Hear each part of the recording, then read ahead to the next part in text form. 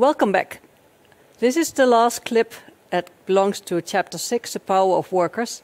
And in this clip I will discuss the unitaristic perspective on voice. In the last clip we discussed the conflict paradigm, whereas the unequal power position between workers and employers is problematic. In this clip we will take a slightly different perspective and argue that the unequal power position between employers and employees is there, but that it is in their joint interest to make sure that employees voice their concerns. So after this clip you will understand what is meant by the unitarist paradigm. We will have a closer look at different voice behaviors. We will talk about employee involvement theories, especially about empowerment, and I will shortly say something about the pluralist perspective. So what is meant with the unitarist paradigm when it comes to employee voice? So what is meant with the unitarist paradigm and the theories associated with that when it comes to employee voice? So according to the unitarist paradigm, the starting point is that organizational profit is a good thing. And it is a good thing because it can benefit both the organization but also employees, because organizations that have more money, will have a better position, they will be better able to ensure that employees also receive the things that they like. So there's more opportunities in good performing organizations to ensure employee well-being than there is in organizations that are suffering a lot in the market. Both win. That's the core idea. When there's a collaboration between employers and employees. Employees can contribute to organization performance because they have a lot of knowledge about the work processes in the organization. Actually, many managers don't. It has been a long while since they've last performed the tasks, or maybe they were hired from outside even, and they don't know in detail what employees know about the work. So in order to listen to what employees know, you need to stimulate the dialogue. And this dialogue also involves employee motivation. So you really want to understand all the different aspects that contribute to a high-performing organization that make employees be happy and productive. So in order to engage employees and to make sure that they can contribute to the organization, you need to make sure that employees feel that they have the opportunity to contribute to the organization. So cooperation will benefit the organization and the employees. So the logic here is that cooperation means a win-win for both the employers and the employees. So in the end they have the same interest, which makes it a unitarist perspective. In unity, they try to make the organization better for both the employer and the employees. So the outcome of this paradigm is not so much the fairness of employees, but more the productivity of the organization as a whole and the employees' role in there. So also their motivation to perform, their extra role behavior, and all the conditions that make employees in the perfect place to be good performers. A core theme here is therefore employee involvement, and these are all the interventions that are there to stimulate employee voice. So employee involvement is very much advancing a unitarist paradigm. There's power in the involvement of employees in management. If employees share their ideas, their concerns, their knowledge about customers, their anything with management, then together they are able to make the organization better and make sure that everybody in the end gets a good return of that. So let's have a closer look at voice behaviors. So what kind of behavior can employees show in order to break the silence that organizations and employees do not find constructive? What you're looking for here is upward voice. What organizations hope is that employees dare to speak up once they see something in the organization that is, obstructing a good work practice, or that's hindering good performance, or that's causing dissatisfaction amongst employees. So upward voice is speaking up concerns about work. And this is discretionary behavior. And what is meant by that? Discretionary behavior is behavior that is not part of your labor contract. So it's a free choice to speak up. If you don't speak up, there's no penalties for that. So upward voice is a discretionary behavior, and the conditions should be positive, should be inviting for employees to be willing to share their concerns. So oftentimes in this type of literature, we talk about proactive employee behavior, so employees who take the initiative to improve their work or to talk with colleagues or discuss with management to for improve things. And this is part of extra role behavior. Extra role behavior being all the behaviors that are not part of the legal contract, but which are very much appreciated by organizations because they make the social context, they make the innovation, they make all the extras that is needed to make the social system of an organization as a whole function well. So voice behaviors are very much appreciated, but they are not obliged. So a key question here is how to stimulate these voice behaviors. So what can organizations do to stimulate that employees actually dare to speak up and dare to be proactive? A big theory in this area is empowerment theory. And empowerment, as the picture illustrates there, is make sure that employees have a leeway to take their own decisions and to do what they think is the best to execute their work in a most efficient and a most productive way.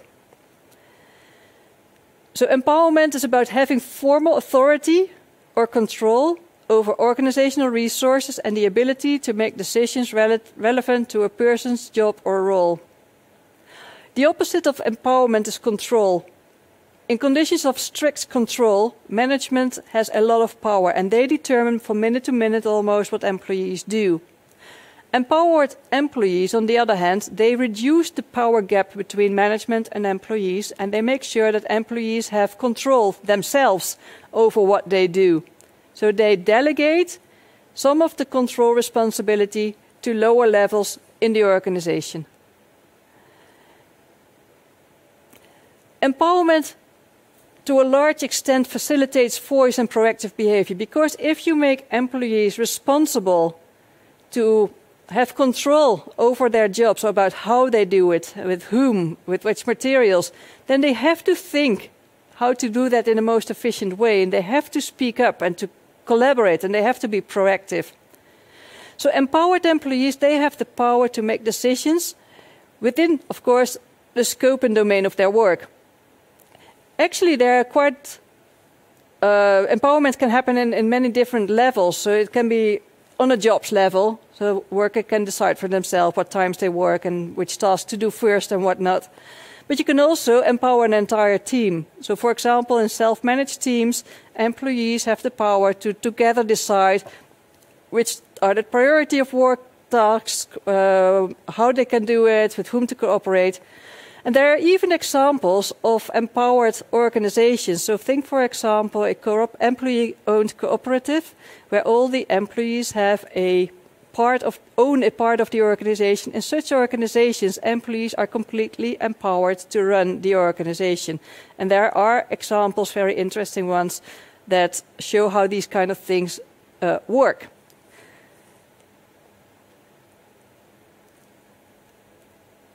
To make this empowerment work, you need to distinguish between structural and psychological empowerment. Structural empowerment here means organizing, that employees have the autonomy and the room to speak up. So this is creating conditions for empowerment. Psychological empowerment, on the other hand, is how employees perceive that they are empowered. So put simply, you can organize and say to employees, hey, from day on tomorrow, you are free to voice all your complaints because we have now a new manager and this is a well organized and nice person, you can tell anything to them. However, if employees have a history of being controlled a lot, they may fear the sudden change of structure. They may not feel empowered. They may feel reluctant to share their concerns.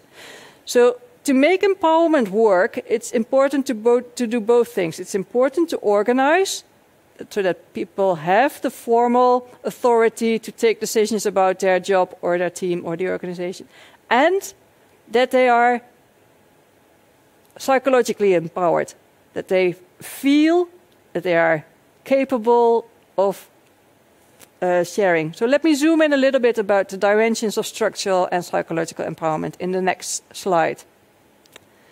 So what are structural conditions that facilitate empowerment, that make sure that people take responsibility and voice what they know?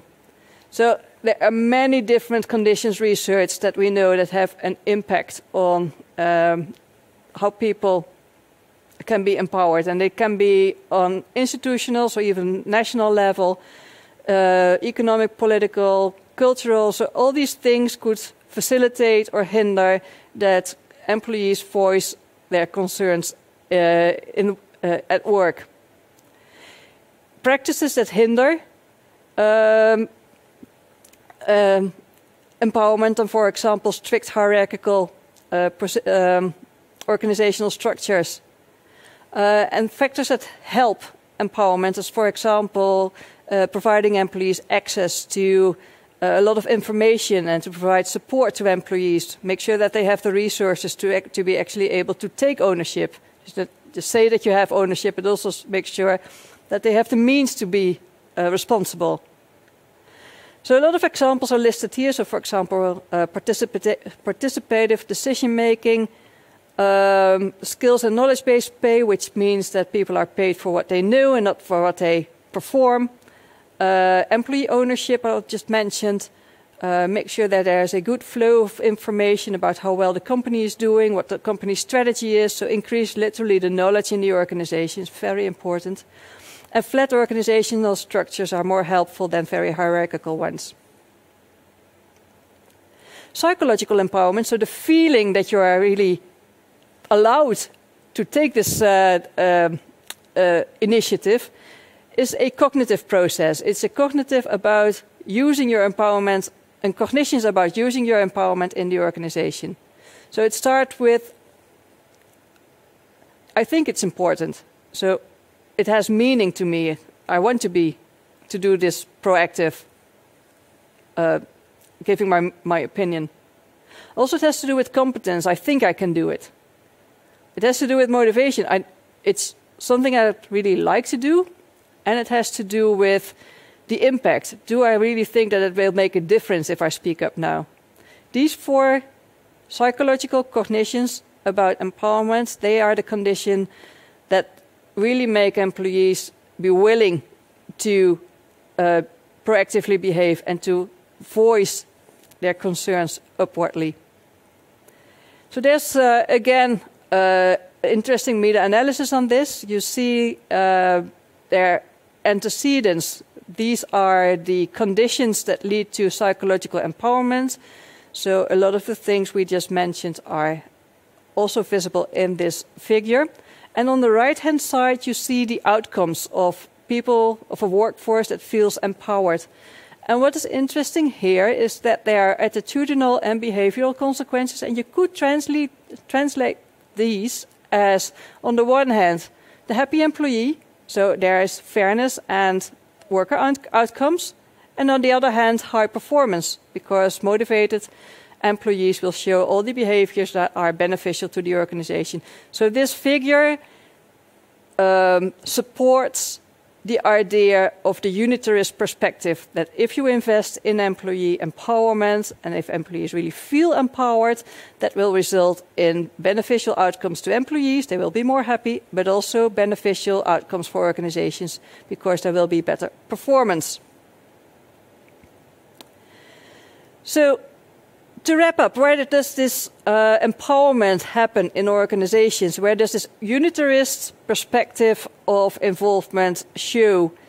Well, the same figure as I showed in the last picture to illustrate industrial relations concentrates now our vision on processes in the organization. So in the left bottom side of this figure, you see things like teamwork, you see things like project work. So all the things where employees get the opportunity to have a say in the work and directly talk with management about work conditions, but also about how the work is done and how it can be improved. Again, you see here yellow marked the joint consult committee, because this is oftentimes a vehicle in an organization where management sits together with employees and talks also about strategic questions to the organization. And it's much appreciated that these people represent employees working in the organization to also listen to their voice. And there are cool examples in the literature where the Works Council or the Joint Consult Committee, which words are used interchangeably, had a good say, for example, in a planned reorganization, where management before starting had the idea that they would have had a lot of redundancies, which is of course not beneficial to employees, and where the Works Council came up with an alternative, which was equally valuable in terms of the benefits, so profitability, but which was able to save a lot of jobs. So here you see that having these voice mechanisms organized in the organization is a way to safeguard the win-win. So happy employees and productive organization. So where do we stand? We discussed Unitarist perspective, we discussed the conflict perspective, so who's right? Well, I'm not going to give the answer because the answer is given, I guess, in the pluralist perspective. It's the most recent addition to a perspective on industrial relations. And it says that it can exist both. It's probably the easiest answer.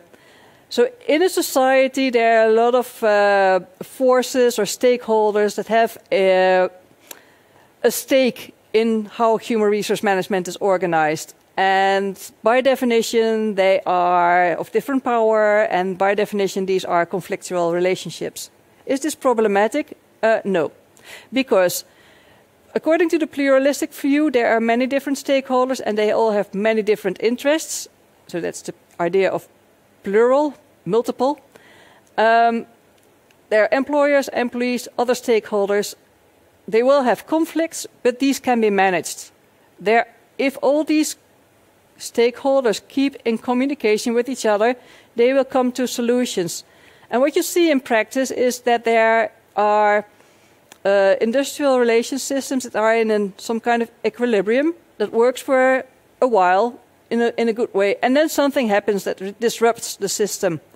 And then the parties may go into conflict with each other, and they will start negotiating again, and until this ends in a new equilibrium where some things have changed and many things maybe stay the same.